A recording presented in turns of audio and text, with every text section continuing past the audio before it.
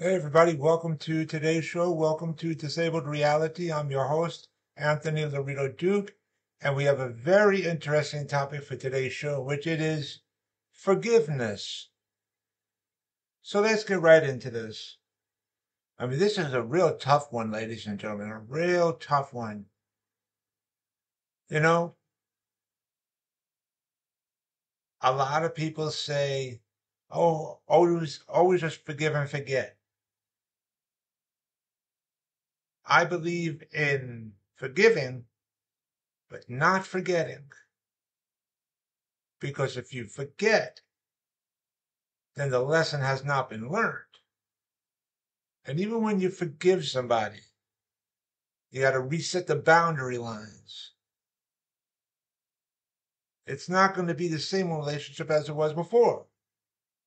Now, on the other hand, like if it's just small, tiny little things, if it's something small that you could just brush off and go, doesn't matter, but as long as it's not constant little things all the time and not the same little things all the time. Because otherwise you got to, you know, set the boundary lines. You got to set the rules and the regulations. And there's, so many people out there that say relationships of any kind shouldn't have rules and regulations. They should not have boundaries. Pure pathetic BS. Pure pathetic BS. Because if you do that, then you're just setting yourself up to be a welcome mat where people walk all over you. And you don't want that. You don't want that at all. And, this even goes for professional life too. You got to set the boundary lines with people. And, depending upon the situation, it's not always easy to just forgive. And some people can't just forgive. It depends upon the situation. If you're stealing billions and billions of dollars from your business partner and stuff, hello, common sense. They're not going to forgive you. And that's that. But more getting into like the personal life side, if people say, that they're sorry, it takes a mature adult to forgive them. But like I said, you got to reset the boundary lines. And they have to prove themselves. It's easy for people to just say, "Oh, I'm sorry." They can't just talk the talk. They got to walk the walk too. You got to prove yourself in life. Seriously. And none of us in life are perfect. Nobody in life is perfect. All the perfect people are dead and 6 feet under. That's where all the perfect people are. And you also have to look at yourself in your own life. Like, we all screw ups in life at some point. And sometimes even major screw ups at some point. We all were, and we have to sometimes look at ourselves and say, you know what? I'm not perfect and I screwed over a hell of a lot of people in my life. And, if I want that forgiveness, I got to prove that I'm truly sorry.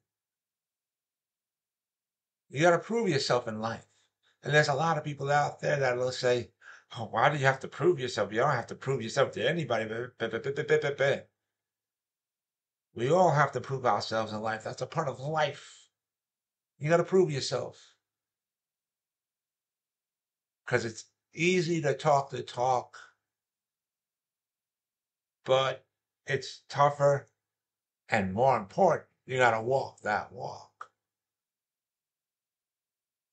Because again, anybody could just turn around and say, oh, I'm sorry. And that's it. And not even really mean it. You got to prove yourself. You got to prove yourself. and a lot of people disagree with that, but, they live in fantasy land. Seriously. The real world, you got to prove yourself. Honestly. And no matter what age you are. And there's some elderly people out there that say, I'm too old, I don't have to prove myself to anybody. We all have to prove ourselves no matter what age we are. Seriously. Because there's even a lot of elderly people who think that their stuff don't stink and they can treat anybody disgustingly horrible like they want to. And that's not right. You don't do that. And don't get me wrong, that also happens at any age. There's a lot of different people at different ages that think that their stuff don't stink. And we all have to pay the piper one day, ladies and gentlemen. For whatever screw ups we did in life, you think you're going to escape it? No. We all have to pay the piper one day. And here's another thing. Even if a person forgives you, they're not doing it for you. They're doing it for themselves so that they no longer carry the burden on them of the anger inside them and stuff like that. They let it all go. When they say they forgive you, they're doing it for themselves so they no longer hold on to that anger. They let it go. But you still got to prove yourself in life. You got to prove you're sorry.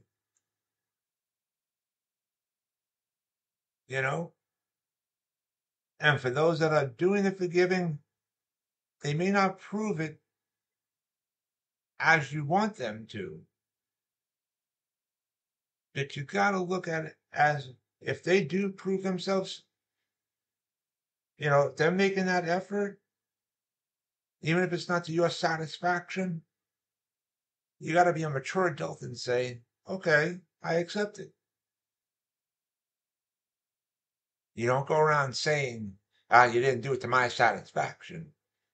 No, it's not right. And two wrongs do not make a right.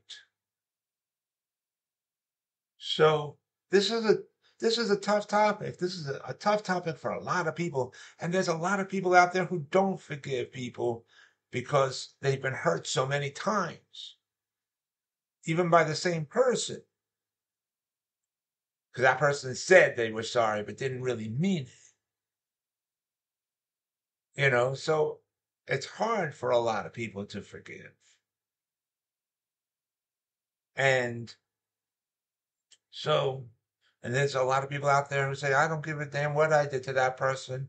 I don't care. I don't have to say I'm sorry. I just do what I did and that's it. And I can get away with it and that's it. You got to pay the piper. Karma's an SOB.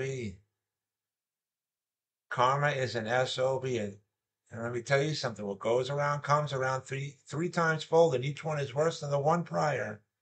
So watch out for that last one. And we have to accept our punishments in life too.